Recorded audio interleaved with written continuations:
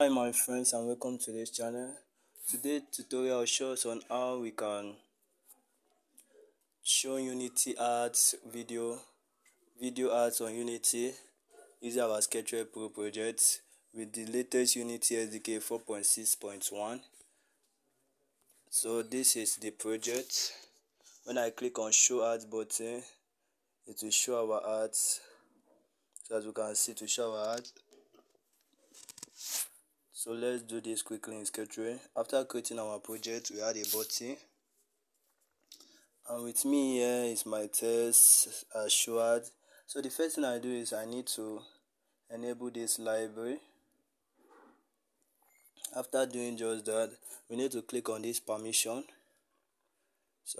Then we search for, don't make sure this is not checked. We search for internet. So this will give your app internet permission. Also search for state. Under state, we make sure access network state is there. The next thing we do is we come to Android manifest, click on permissions, and make sure this permission is added to your project.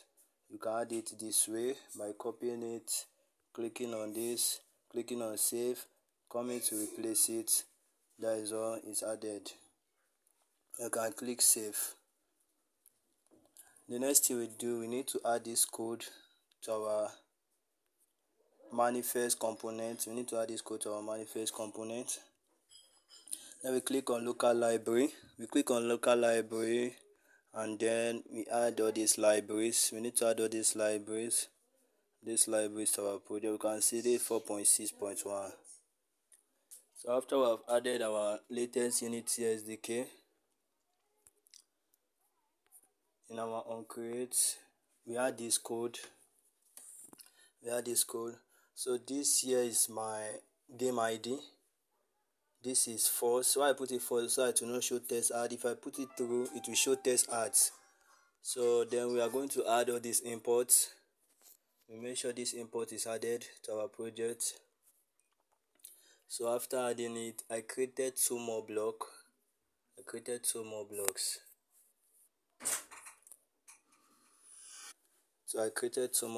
One is to load our Unity ad when the SDK has been initialized. So I load it. Here I will put my ad unit. My ad unit name is mine. So now in our button click, we are going to use a try catch block. In case of error, we can toast the error using this block. To toast the error.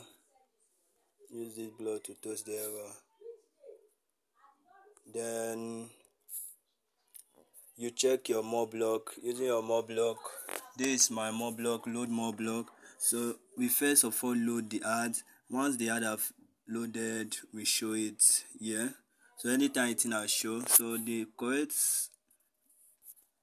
correct formation is to first show the ads. Once the ads are shown, then we load new ads using this code. So you can see the project on how everything is done. So that is all. Thank you for watching this video. Please like, subscribe, and share this video. Please help me reach the watch hour. It's not been easy uploading free content. Thanks for watching more. I really appreciate it.